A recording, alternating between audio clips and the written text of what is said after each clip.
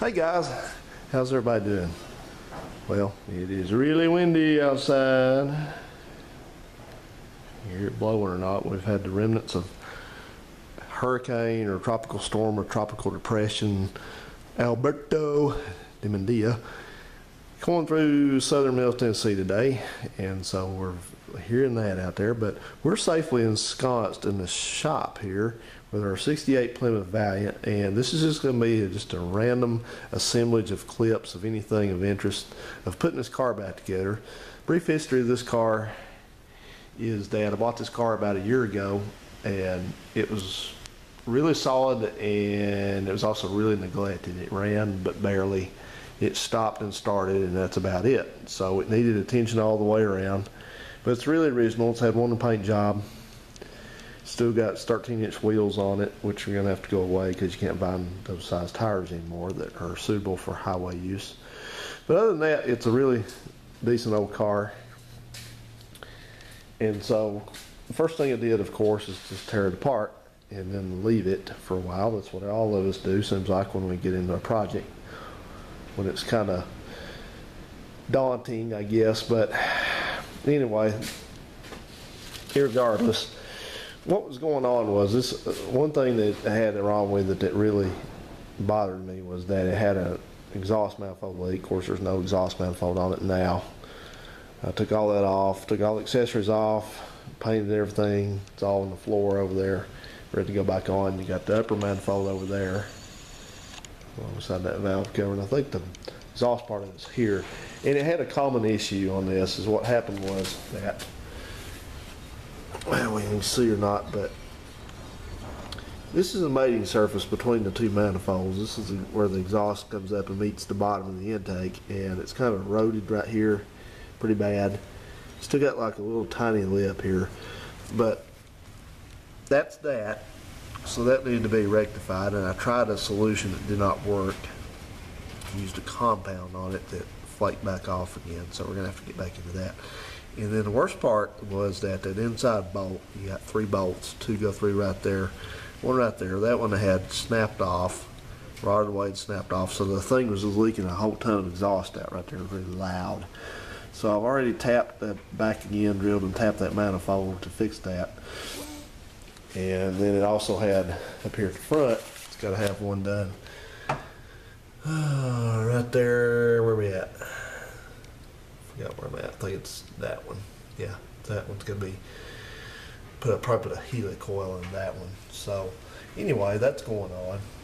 At least it's in the front. So I've got a couple bolts broken in that, so I kind of just really don't like doing that kind of work. I kind of just pushed it off to the side and just kind of left it, so it's just been sitting here just kind of neglected. And then I took everything apart out of the inside of it on the dash to kind of get it spruced up. Well, it still needs a lot of sprucing up, but you know, we had a weathered instrument cluster that didn't work all the way, and then the radio didn't work. The heater controls busted apart. I think the remains of that one are back here in the back. And a handle that was knob that was coming off in your hand and stuff. So anyway, just a lot of little issues that needed to be tidied up. And so that's what I'm doing. Getting back into this, and we're getting ready to put the heater box back in. This is the heater box I restored last summer, so it's all ready to go back in. And it's really simple on these cars. Let me grab something to show you though. No. It's really simple on these cars. If you ever take one of these in and out, if they don't have air conditioning. If they have air conditioning, it's a little bit more involved. But anyway, this thing just lives under the dash here on the right side, and that's the hole where the blower motor sticks through to the outside, and what holds it to the firewall are just those 4 where studs go through right there. And then you can get a glance up here through the missing glove box and see what it looks like. Your heater lines go through right there. So we've got a seal that goes on the other side. You'll see that in a second. And the only thing to remember, one thing, is that you have a ground for the blower motor that bolts over here. So you got this long line that comes over, and you got a cable that runs it right here, and it kind of goes across the top. It'll lay across the top and all that, but you can put that in after you get a chance to do that. And the other thing is the most important gotcha on this, and especially if you're taking one of these out. Now, I've done a video on taking one of these heater boxes out already, and I haven't looked at that video in a long time, and I haven't had a comment on it in a long time, so I don't know if anybody even looks at that. It was back kind of when I was doing videos that sort of they're not quite as good as what I do now. They sort of jump in the middle of things, so I try to do more explanatory stuff. So one thing that I may or may not have covered on that is that you're looking at the top of this heater box. Blower motor goes through the firewall. These are your 4 captive studs that mount through, and they've got 4, of course, nuts that you put on over there. I think they're 7/16. But the gotcha is that this thing is supported on this end, this passenger end right here, if you're looking from the seat area, by this hanger like this. Now this is open. There's an opening up there I should have showed you, and I did not. We'll take another peek in there, but this is open to the cowl back here, which in other words is that area back over there where there's a vent, so it draws in air for the heater. Anyway, so this is sealed to this. It's got a foam seal that goes around it, but when you put all this together, what you have to do, this is a hanger that comes through and it hangs this thing up, keeps it from pulling the thing apart over here. But you've got if you look down in there, you've got just a little hole right there. And what you're going to do is you're going to position this heater box in where it goes and maybe get the nuts started loosely, and then you're going to come back in with this thing, and you're going to run it up, and you're going to hang this hanger up on the lip I'm going to show you, and then you bolt it in through that little hole down there, and that gets it all in position. So if you've got one of these darts, Valiant darts, whatever, it's got this heater box like this, be sure if you're taking the thing out that you take this loose, that you know about it, because if you don't, you're going to rip the hell out of it, and then you're going to be mad, probably mad at me because some random guy didn't tell you how to do this. But anyway, so it's not hard to do. You just make sure you do it, because it'll ruin your day if you don't. I feel like this camera's getting foggy for some reason. I think it is. I need a new camera pretty bad. This one's pretty low tech, and it focuses very slowly, and it's just not too happy anymore. Okay, so what we're looking at is we're going to peek up in there. You see that? Let me get the light over. You can see there it is. So this thing is going to go, if I can do it without blocking the light, I'm looking through the camera, it's going to hang over that, wherever the appropriate area is for it to do it. You'll know it when you put the thing together, but just make sure you do that. So this is going back down through that heater box and bolts into the bottom. And the thing to remember also is that the heater box is made of fiberglass, some sort of fiberglass resin, I guess, and these things are not very durable. So try not to do anything to this to break it. So don't put force on it. So when you're taking them out, I'm going to say this one more time, and if you screw it up this time, it's on you. When you take these out, you need to make sure you get that hanger loose and just wiggle this thing out gently. Don't be forcing on it, and don't be forcing it to go back in. So I warned you. All right, guys, so we're going to get the heater box in. I think that's going to be tonight's project, and I may possibly start on the rebuilding this. How many trips you want to take around this car? Why does this camera look so foggy?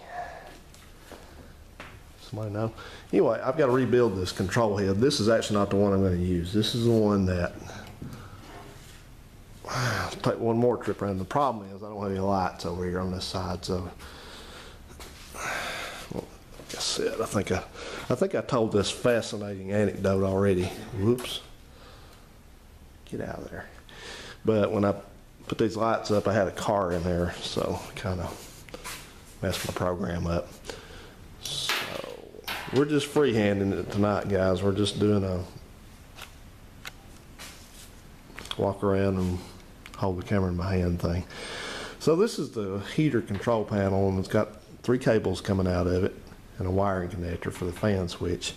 And what was wrong with this one is, you see that there's supposed to be 2 of those. Let me get it for you now. There's part of it.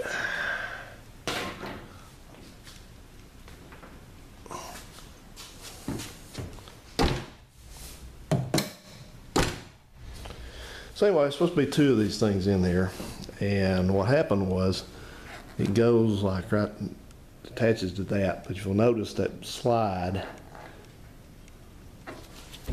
thing here, that plastic piece with a pin through it is gone. It disintegrated because they're just old and plastic and all that, so this thing was free to just fall out, and it didn't do any good. It didn't do any good anyway, wouldn't slide, so when attached. And then on top of that, this plastic part here, which is supposed to bolt to this front of this, is busted right there, and it's busted right there. So had some problems. So I've got another one of these. I managed to find one of these on eBay, so I'm going to carefully condition it, clean it, lube it up, put the cables on it, and paint everything and get it ready to put in. So anyway, hopefully it'll work right, and in the future I'm going to be very careful with manipulating that thing. So anyway, alright guys, so anyway.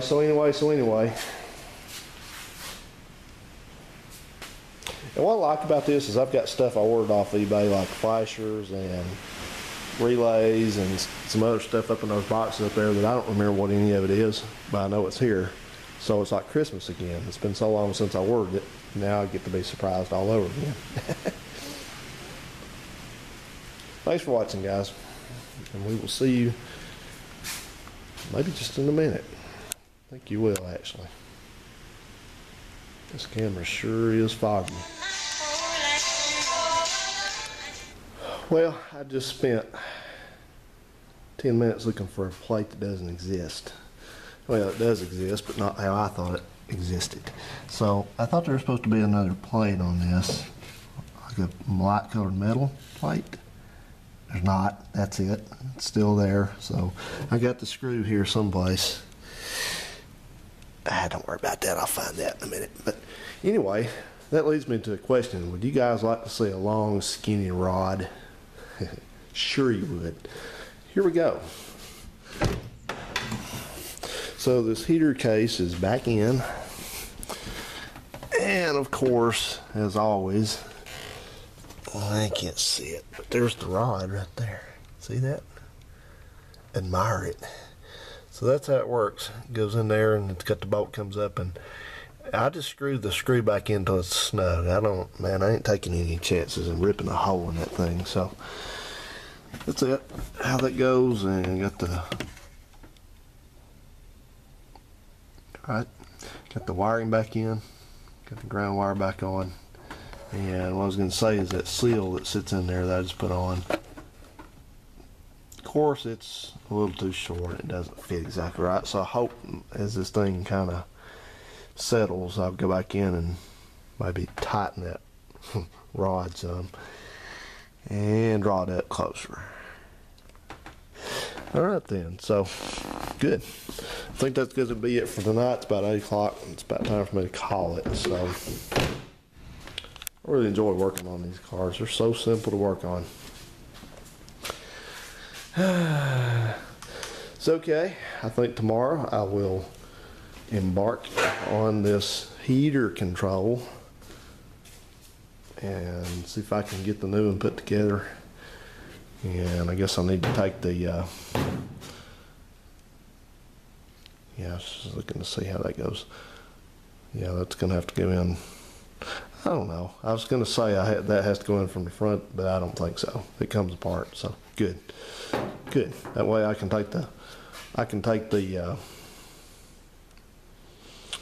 thinking out loud here. I believe I can take and just place the control assembly in where it needs to be and hook all that up, and in the meantime I can be doing the aggravating task of masking this and painting it and all that. Because it's got to be, I've seen these be silver and I've seen them be black. But I'm going to go ahead and paint this one black to match this thing here. So, and that little thing there. So that'd look kind of, I don't know, what do you think? But that'd look kind of silly to have like two black and silver and then have one just pure silver. So that's what I'm going to do. Make a consecutive decision. Executive decision.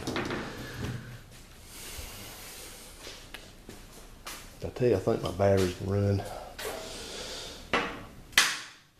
Which ain't no big deal. I like having to go buy another battery, but I didn't have high hopes for that battery anyway, because that's the battery that came out of that Plymouth out there, that white one.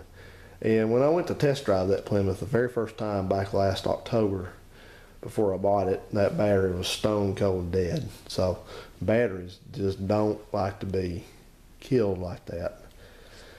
And so, yeah, I may be able to get it to come back, but that looks like a tractor battery. Pro Power Plus, that looks like something goes in a tractor. That's not even the one that goes in it. So I'll probably go back down to rambling now, but I'll probably go back down to the Interstate Battery Store and get another one of those blims.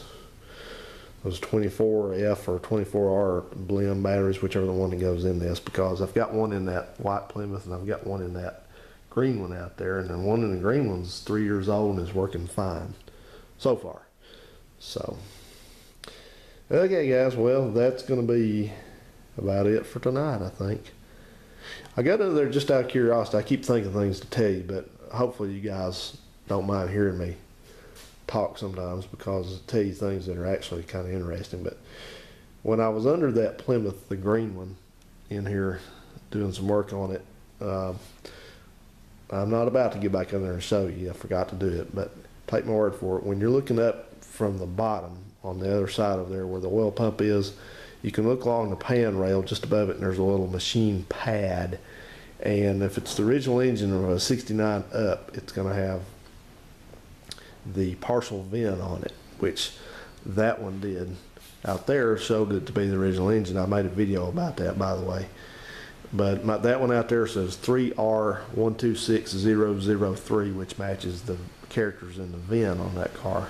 So that's the original slant 6 in that green Plymouth. Never been out that I know of, never been replaced or anything. So this one, we don't know about this one, because I looked at that pad, and that pad is blank, which signifies a 68 or earlier slant 6 engine. Somebody looked on the, there's also a displacement pad over beside the coil bracket over there on the top of the block, and it said 225, and somebody says, oh, that says, it said something like R225H or something, and somebody says, some source of knowledge said, oh, that means that's a 73, whatever. I don't think so. I think this car had, at some point, I think it had either the original engine rebuilt or it had another one put in it, but it's a 225 for sure. So, and like I said, this car had this car was supposed to have a 170 slant 6 in it. That's what the VIN calls out, and that's the carburetor it had on it. So who knows what happened. And I'm not going to worry further about it. Not worried a bit about it. Just something to be interested in, I guess. But, and what's interesting also, while we're doing some more rambling about slant 6s, is, you know, I complained about that transmission in that green Plymouth, that 73, because it's what's called a partial synchronized transmission. And I got looking on the 73 option list, like the you know, I was telling you back then, or maybe I had mentioned this, that Mopar used to do this thing where they, for whatever reason, like if you got a 3-speed manual transmission in one of those cars, you got like, the base cars got a transmission that wasn't as good as the next one, which means in this case, a 198 equipped Valiant got a partial synchronized transmission, which is what that one had, but that car doesn't have a 198, it has a 225 in it. So a 225 equipped slant 6 with a 3-speed on the column, like that one was supposed to have a fully synchronized 3-speed transmission. So it didn't have that. So I know the first thing people rip off and say, this, well, it doesn't have the original transmission in it. That's why. Ha ha. I know that. Well, guess what? We run to that car many times, and also when I took it out, looked, verified it, but the transmissions on those all have a partial vent on them, just like the engine does. So when I took that transmission out, I looked at it carefully, and it had a partial vent on that partially synchronized 198 transmission that said it matched the car. So it was all original. It was not. So it's just one of these things that, you know, it's been shared, you know, around the Mopar community that just because Chrysler said that this car was going to get a 170 doesn't mean that's what it got when it rolled down the line. Just because that car out there was a 225 and it was supposed to get a 3-speed fully synchronized transmission doesn't mean that's what it got. Because what happens is they don't do it anymore because things are too computerized and too closely monitored. But back in these days, when they built these cars, especially Mopar was the worst about it. But when this thing came, you know, you have to remember something, is that when these cars come down the line, they were moving pretty quick, and they had to stop at every station. You know, there's a guy that put interiors in, there's a guy that put wiring in, there's guys that dropped the car down on the subframe with the engine and transmission, all that in it. Guy put rear ends in, guy put wheels on. So all these stations this thing stopped at, and they had it planned out so that when the car came down the line, you know, it wasn't this big party going on where everybody's walking around just having a good time, and then somebody would get some time to, well, okay, let's go put some wheels on. They had the book, so you know they were pushing them to get these cars out because they sold so well that they were, you know, just barely keeping up, I guess. So anyway, when this particular car came rolling down the line, you had all these stations, what they call a station. And if you work in a factory like I have in the past, you know what a station is. That means that something comes to your station and you have something that you put on or put in or install or do or whatever, and then it takes off. So when this thing came rolling down to the station had, say, the engine station had all these engines lined up, right? So, you know, the guy's got the build sheet at his station for this car. It's supposed to spit it out when it got there. And so he looks at the build sheet, and it says this thing's supposed to have a C engine in it, which would be a 225 instead of a I think it was, which was a 170. So he turns, you know, he gets his crane or his hoist or whatever, you know, the dolly, it's got the subframe on it out here, and he turns around to look, and he's got, oh, this is a 225, this is a 225, this is 225. I don't have any 170s. I was going to have a 170 here. I don't have it for this car. Well, he is not going to stop this car for 15 minutes or 20 minutes or whatever the heck time it's going to take to locate the correct 170 engine back here in this field of engines he's got behind him. He's not going to do that. He's going to grab the 225 that's sitting right there with the automatic transmission in it, and he's going to run that thing around, and he's going to stick it on the line, and they're going to drop the car, and the car's going to be gone. So that's how it happens. You know, that's the way that worked. So, you know, I wasn't there, but I mean, it's just common, you know, it's just common reasoning. That's how it would happen, because, you know, they're just not going to stop the line just to find a correct engine. When it's a slant six car, you get the slant six that's there available and put it in it and take off, and the customer just got an upgrade. They don't know it, but that's why this thing theoretically could have been coded for, you know, a 170, but that's why it doesn't have one in now. But who knows? You know, it had the carburetor to it, but not the engine. Interesting.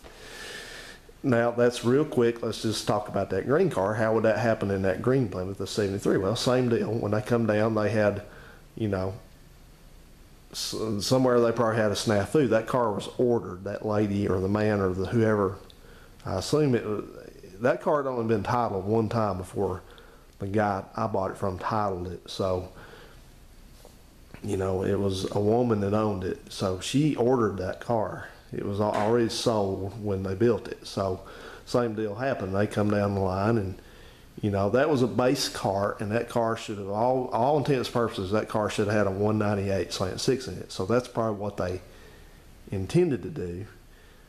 You know, maybe, who knows, but somewhere else, I don't know, but somewhere they got screwed up. They probably weren't putting very many 3-speed on the column Valiants together even back then. It was probably not a common thing. They were trying to sell them with automatics and V8s and stuff like that. You know, they sold a ton of these with automatics in them. That really was a rare car to have a 3-speed in it. And, you know, maybe one day I'll kick myself for taking that thing out, but it was just terrible to drive. But anyway, that's the same thing that happened. You know, they come down and, you know, when that green Valiant arrived at the engine, the powertrain station, whatever you call it, you know, they're looking around back here and there's supposed to be the engine in line that's going to. Well, you know, he probably didn't even notice. So maybe they did, but he probably says, well, you know, this is the engine that goes in it, but that's a 3-speed transmission. Somebody probably just grabbed the wrong transmission. They probably thought, well, and stamped it. They probably thought, well, nobody will ever know that. So who cares? She wants a 3-speed on the column. That's a 3-speed on the column transmission. Put it in.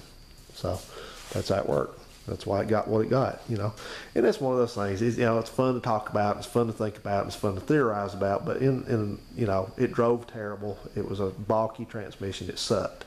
That's the end result. And she probably, you know, that lady, she may or may not have known that, but you know, she may or may not have known that they stuck her with the wrong transmission, which they did. So anyway, guys, I got to wrap it up. I got to go in and get something to eat. So we'll come back, hopefully, good Lord willing, we'll be back in Slant Sixville tomorrow again. See you then. Alrighty then, we're on to evening number 2, as the case may be. And as promised, I'm working on this climate control panel for this Plymouth back here.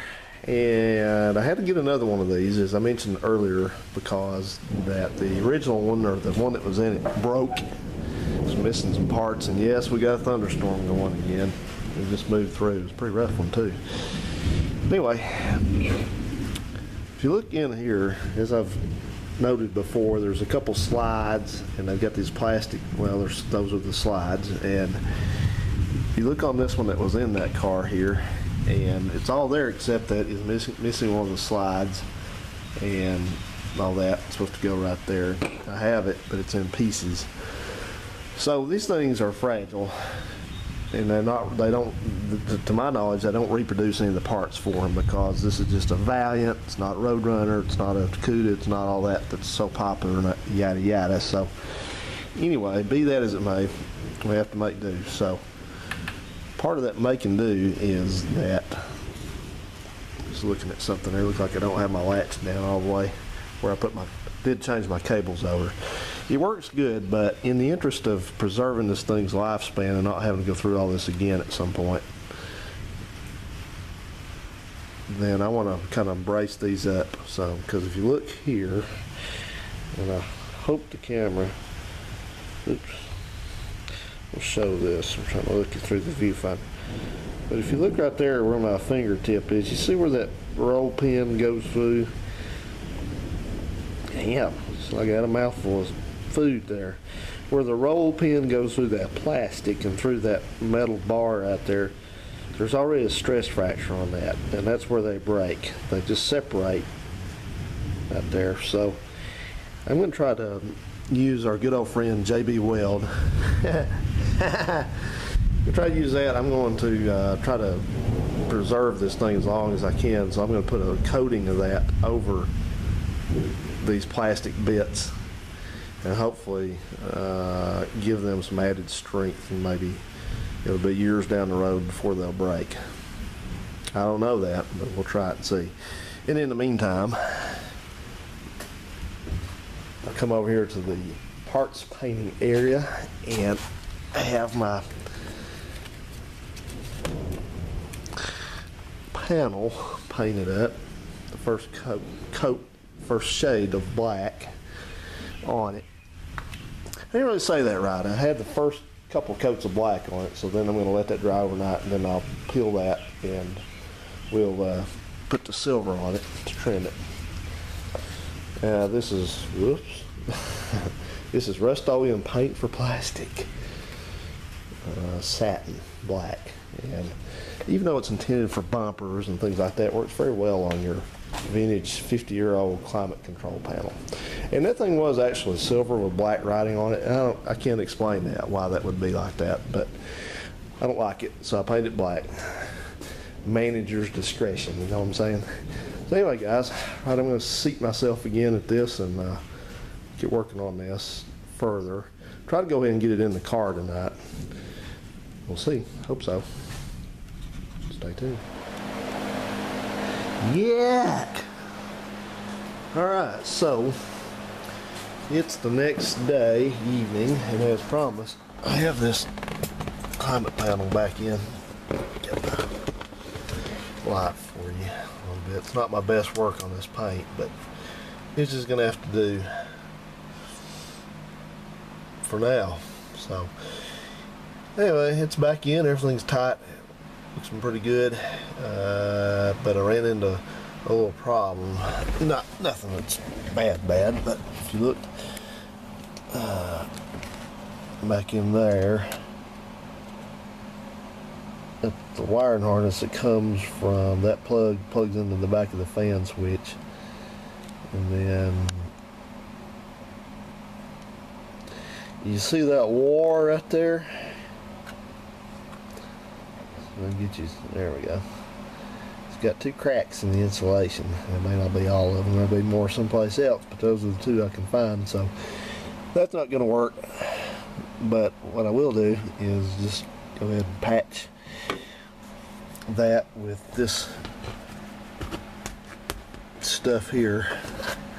Sorry for the dark in here, it's just the way it is, kind of inside the car and everything. I wish I knew a way to get better light in those things in here, but anyway, this is just liquid tape. It's basically like sealer, but it's like some kind of a, just makes like, it's called liquid electrical tape, supposed to be. But anyway, so I just goober that stuff all over and let it solidify, and it kind of makes a nice excuse me, sort of flexible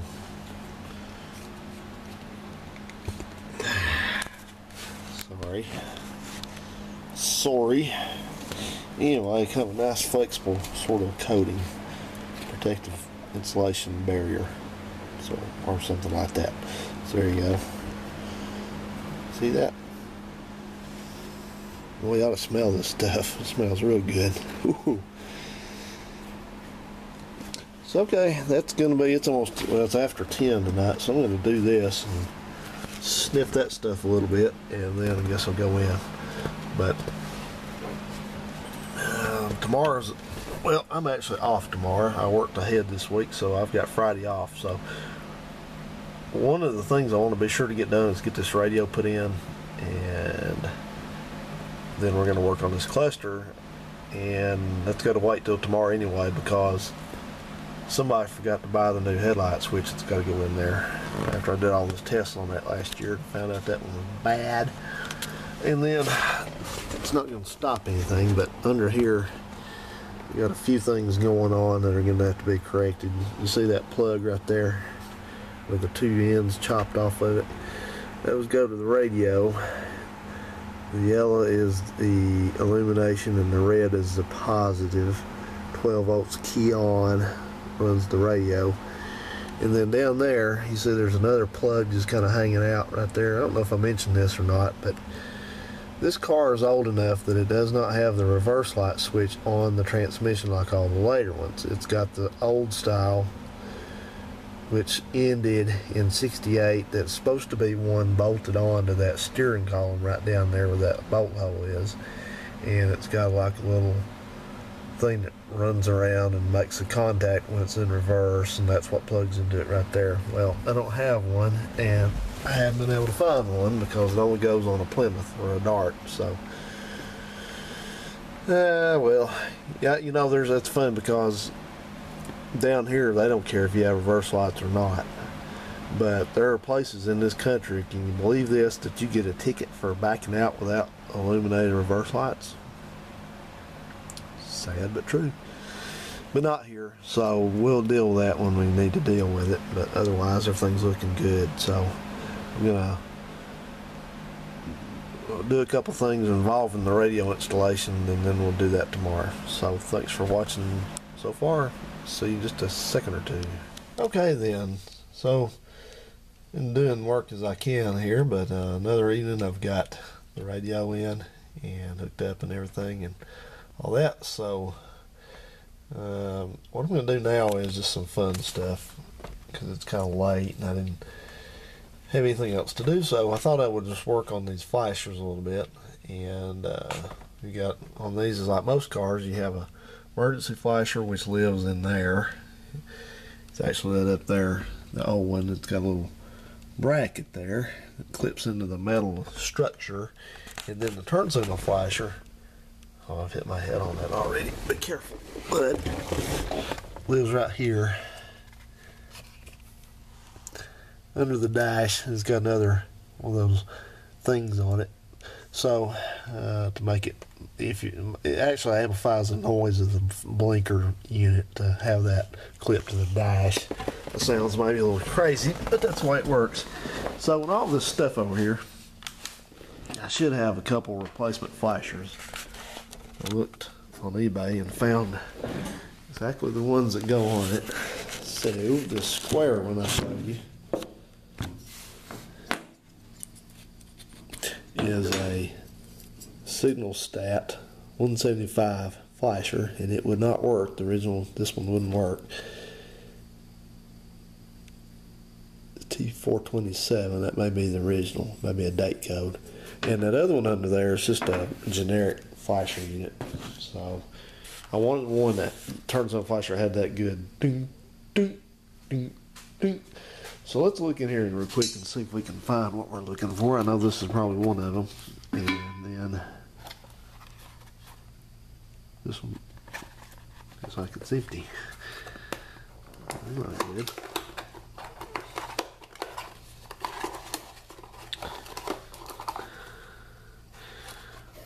Oh no, it's not empty. That's a dome lens.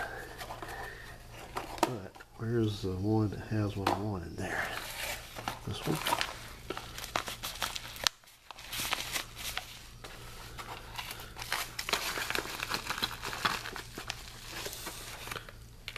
Nope. What's this one? Oh, it's my radiator cap. Nope, not that one. Nope, not that one. I don't think it's that one. What's in here? Yep, that's it. Right.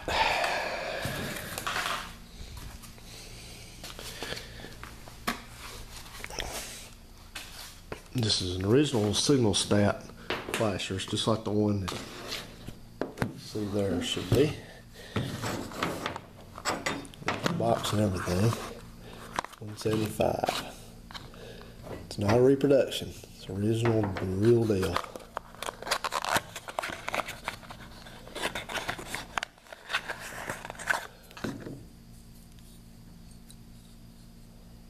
There you go.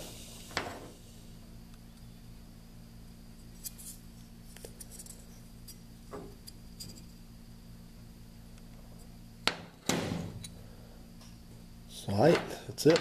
That's that one. I should fix that up. And then this one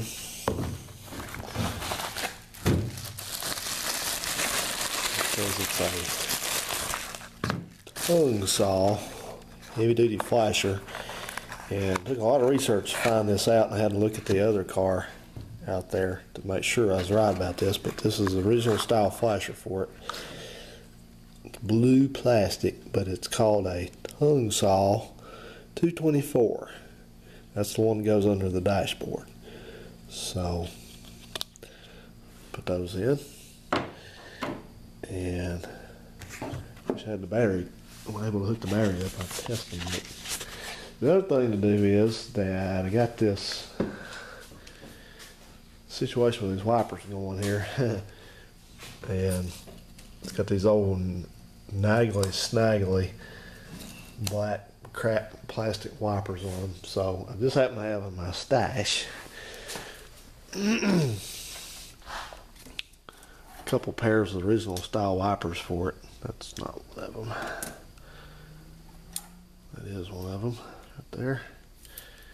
And that's the other one. I believe it is. Yeah.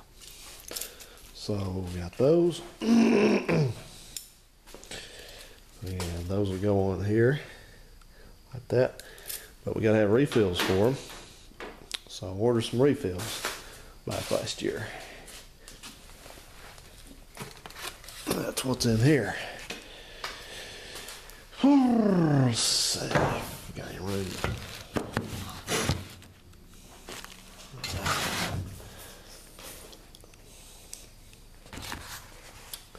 Bear with me, please.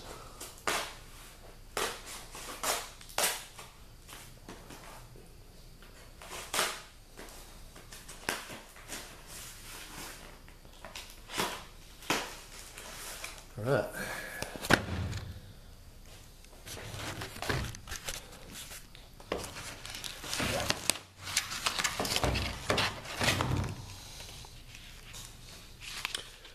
$15-inch refills.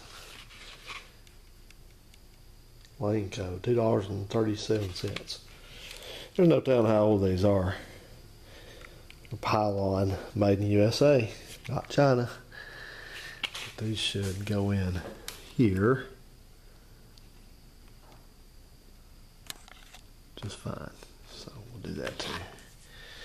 Alright guys, well, we'll pick back up on this tomorrow at some point. And I was unsuccessful in finding a headlight switch for that locally, so I'm going to have to stop and hustle tomorrow. I'm going down to see my brother, so I'll just pick one up there.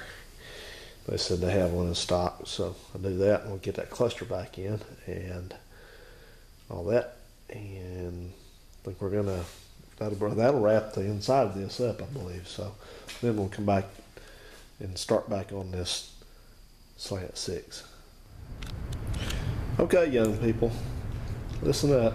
This is what you did back in the day before these corporations trained everybody to think that your stupid car needed a $20 or $30 set of wiper blades. You simply had a metal wiper blade assembly. It was very well made, never wore out, nothing ever happened to it. You didn't replace this whole thing like this. Some people did later when not knowing any better because they're consumers, but anyway, you look here, this has got a wiper refill, and they used to all have wiper refills, and so this one's been in there a long time, but you squeeze this and pull it.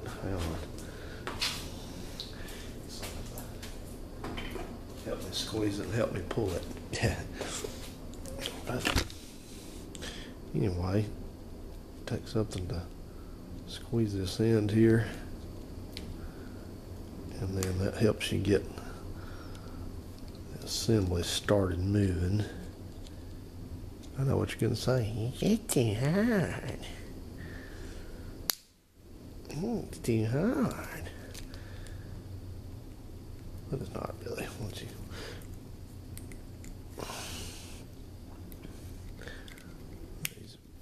no telling how long this has been since he's been out, so they're falling apart. But slide the thing out like that. Toss it. And take your replacement. These are the same on both ends, so I don't think it matters which way these go back in, but you just take your replacement and start threading it back in. Make sure you get all the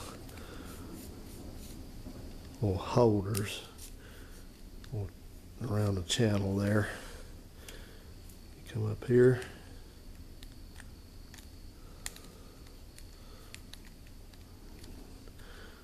Sometimes it may be a little tight, but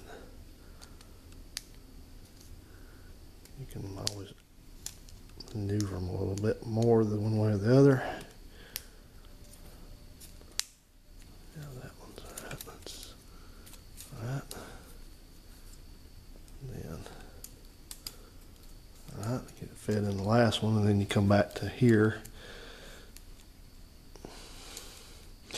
Actually, about messed up there. You got to squeeze this. Make sure the retainer goes past that. Yeah, that's why they don't do them. It took too much thought and too much effort on people's parts to do this, I guess. So there you go. You have a wiper refill installed. And that's what you did back in the day. You can still find these pretty easy. People on eBay sell them. These are these nice ones, they flex. This is made by Trico. Anco, excuse me. And some of these things you look on eBay, they go for big bucks because it's, oh, these are original red button Anco wiper arms. Wiper arms or wiper blades, I guess you'd say these are, not the arms. All right, guys, well, I'm going to do the other one and put these on and we'll go forward. So one thing you'll find yourself needing to do periodically on these slant sixes is you'll have to replace the spark plug tube seals. And on these older heads up to about, I think they changed them for model year 75 or so, they have these, what's with this camera again? They have these, it's called spark plug tubes, where the spark plugs go, and they look like this. When you take the plug out, you have this little stamped piece of metal here, and the plug goes down in there and keeps this thing in place. And then right here you have a seal that just slides up there, and by the time you get to them in 30 years, 40 years, 50 years, whatever, it is normal that they are sort of petrified. So you probably can take this one and squeeze it and it'll crack apart. Yeah. So there you go. They can't seal very good when they're that tough. So I've got a new set. You can get these. I think I ordered these. Felpro makes these. Part number ES12794. And you get a collection of 6 of them. And you can see they're nice and pliable. So that's all you do. You just take it, slide it back down on the spark plug tube seal.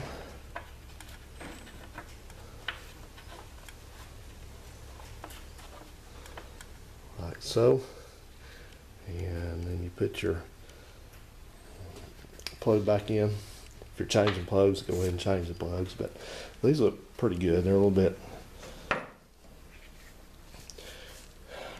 you guys running rich. Wasn't running exactly right, but I think they'll be okay because they're not worn or anything. So I'm just gonna make sure the gap's good on them and put them back in. I'm gonna take these washers off here. Just have to do that. I'll take those all off. I'll have them out and then put the plugs back in. Those are Autolite 66s, and I bought a set of NGK 2635s for it, but like I said, it's not going to need it, so I'll just keep those in reserve, and sometimes if I ever need them, I got them. Alright, that's how you do spark plug seals. Okay guys, well, I think I'm going to wrap this segment up here, and so I thought I'd just go ahead and give you a little look at how things are coming along on this and show you where we're at. So got the interior done and put back together, as you saw. So it's all back where it was. Everything's back in. Should be working good. I've tested the electrical. Everything seems to be fine with that, so that's very good. So I got back under here to the engine and started working on this, putting it all back together after I painted it, and so kind of can show you where we're at with it. I think it turned out really good.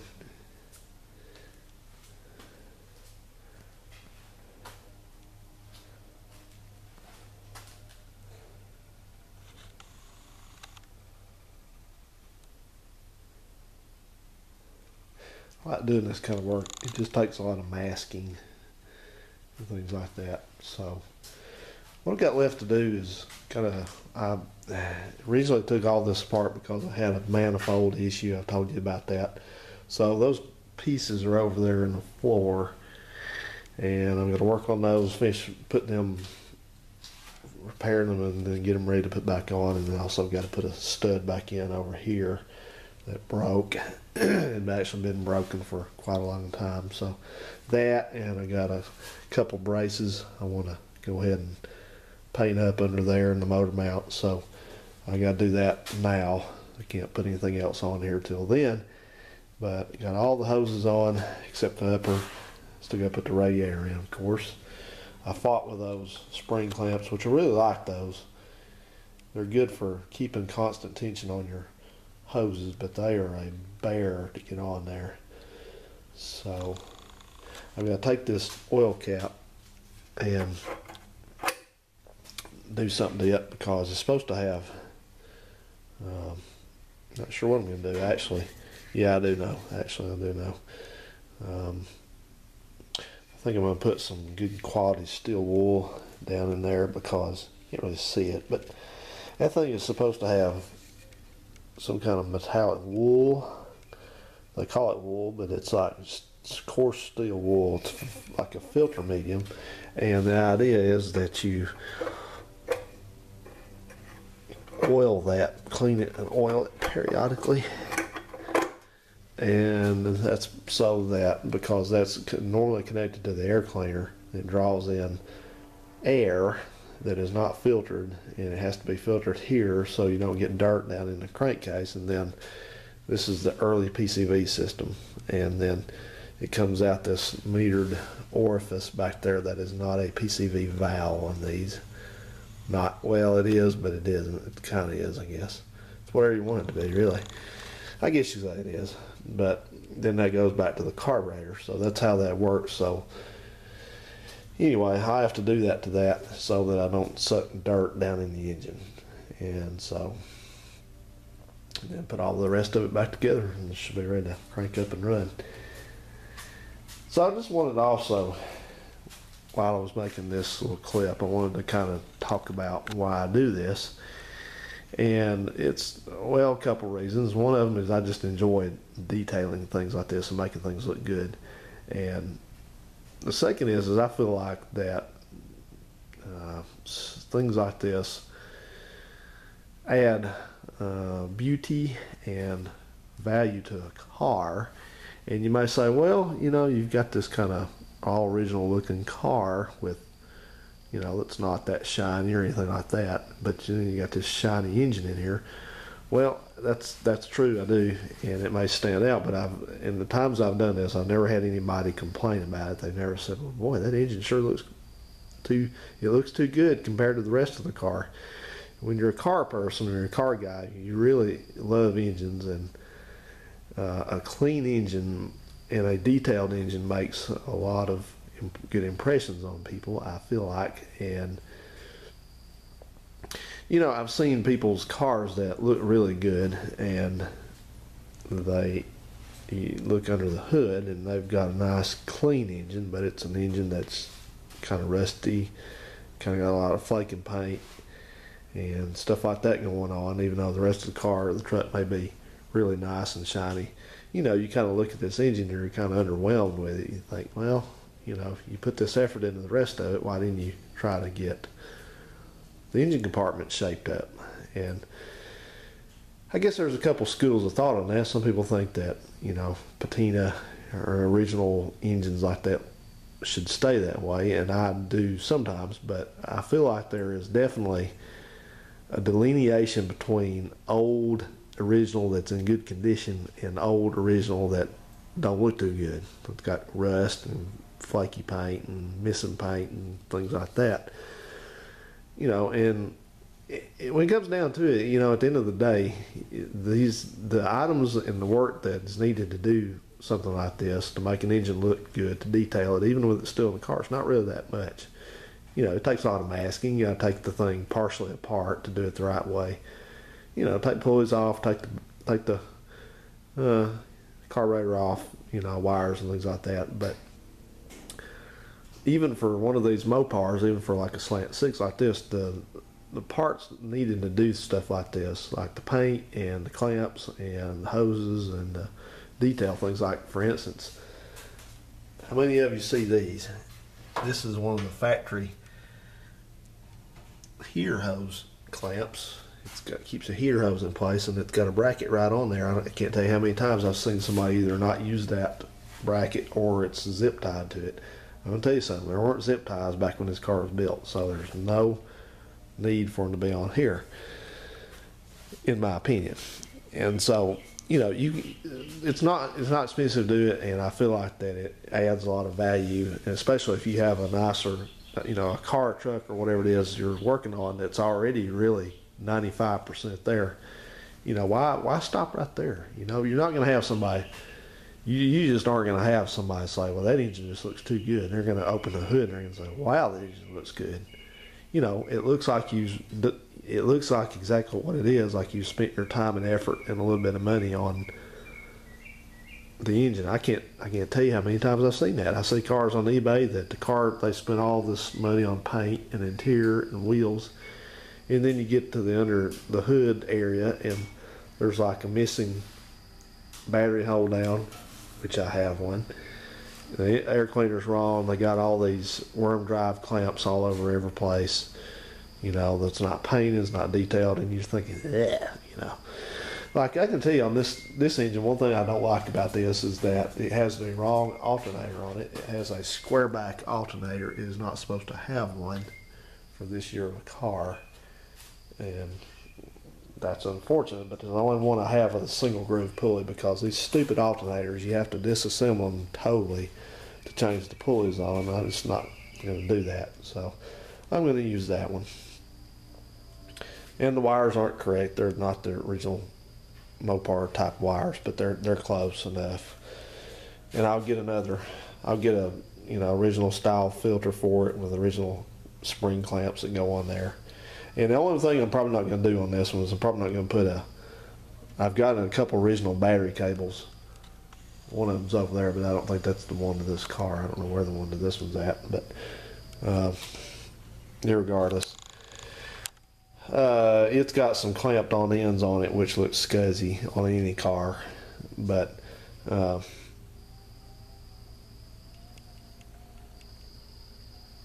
don't know what that is. Heard something sounding like coyotes last night.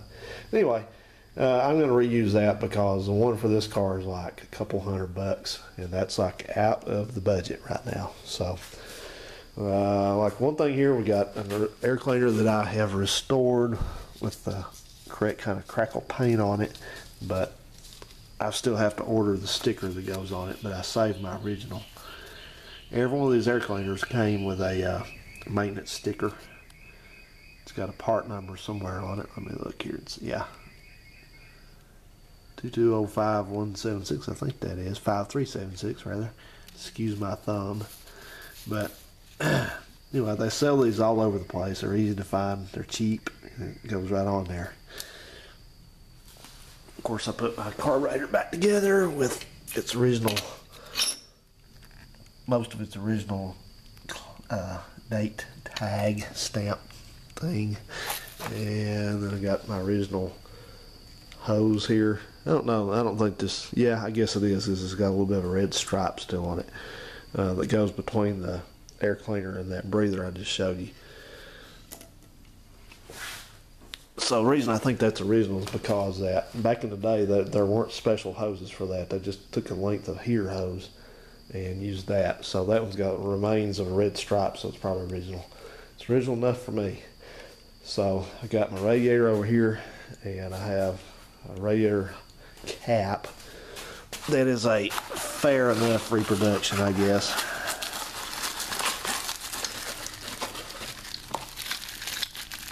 It's a new cap that's been kind of printed with some other stuff to make it look original, I guess, but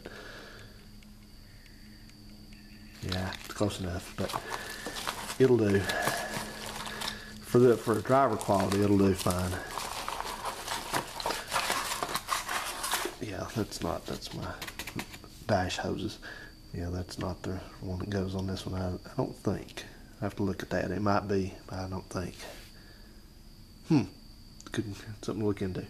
Alright guys, well I'm going to quit rambling and just put all this together and upload it for you. It's been a little while since I made a video. So anyway, yeah, so just wrapping into this thought up here, you know, this stuff it's not hard to do, and it doesn't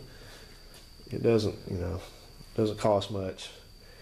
It just takes some detail, and so something to consider. If you got a real nice old vehicle You know, don't leave a ratty engine in it. It's just my personal opinion. Thanks for watching, guys. We'll pick back up on this sometime soon. See ya.